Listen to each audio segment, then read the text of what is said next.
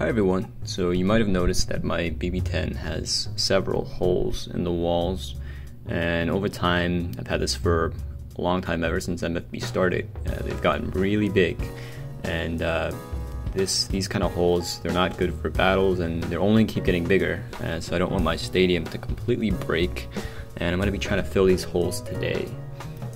So I looked online about how to fill like holes in plastic, and there's a lot of tutorials about boating, and they use this brand called JB Weld epoxy, and it's just something that you can buy from like a Home Depot or your local hardware store, and it comes in two separate tubes. One is the epoxy resin and the other one is a hardener, and you simply just spray it out, you mix it, and then you apply it to patch up the hole.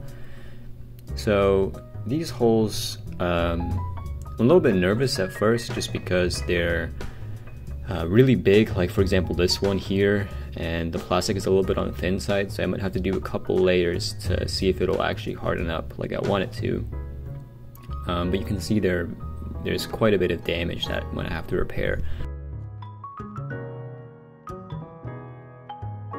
So the first step is taping an epoxy resin. So you can see here that I've taped up the back of the hole, and essentially what you want to do is you want to mask the hole with some tape. I'm using clear packing tape here, but you can also choose to use masking tape.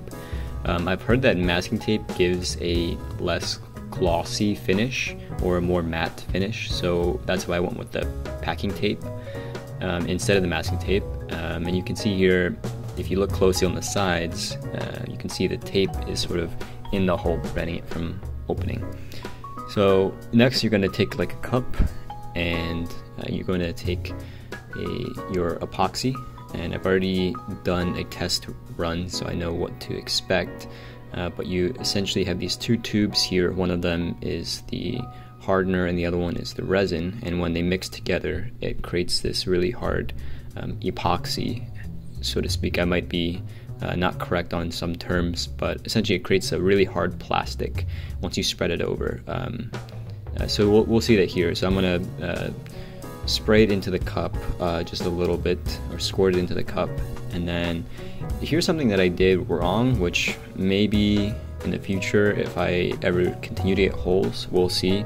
But if you guys want to try this, what you should do is you should spray a little bit more than what I did here and mix very slowly, because you can see here I'm mixing, but I'm also kind of folding while I'm mixing, and that like makes bubbles inside the mixture, and when you put it on, it'll make bubbles inside of the stadium, which is not good. So you can see here I already did one layer, but essentially you just take a little popsicle stick or something, and it comes with an application stick in the package, and you just apply it over the taped region or apply it over the layer that you had before. And that's about it. Some things I've noticed is that if you apply a lot on at one time, it tends to run down the stadium, so you kind of have to move it or hold it in place. So here's what the wall looks like after one layer, and it will be a little bit soft. I recommend waiting 24 hours for the layer to dry. And then this is what it looks like about 3 or 4 layers into it.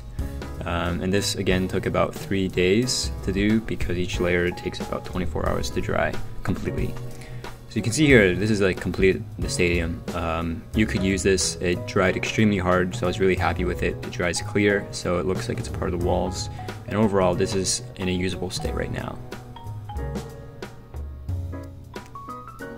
So the next step is sanding and finishing. This is the final step. You can choose to do this if you want to. You don't have to do this, but I decided to do this because sometimes when I'm applying, it doesn't apply perfectly smooth, and I just like my walls to be a little bit smoother.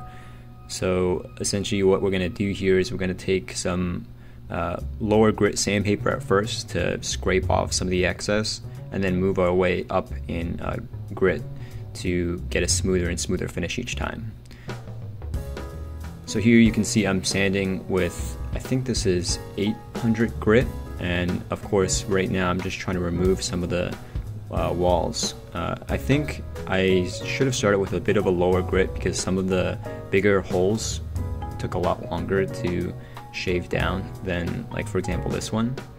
And then the final grit that we move to is going to be the a wet sanding. I think this one is either 2000 grit, I'm not 100% sure, but essentially you just dip it in water and you start sanding it. It almost feels like you're buffing, kind of, and what this will do is this will make the whole surface smooth and shiny as opposed to being matte.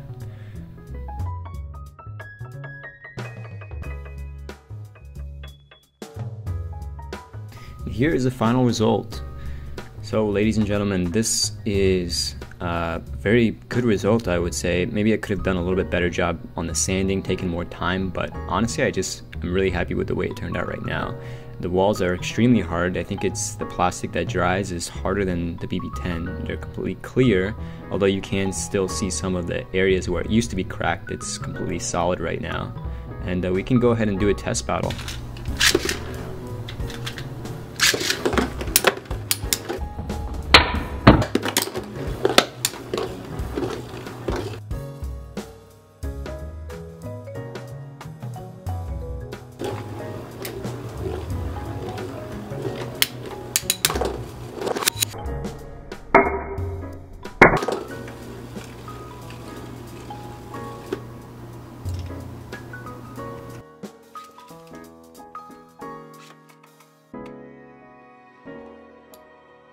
Alright, so if you like this video, you have any questions, please let me know in the comment section below.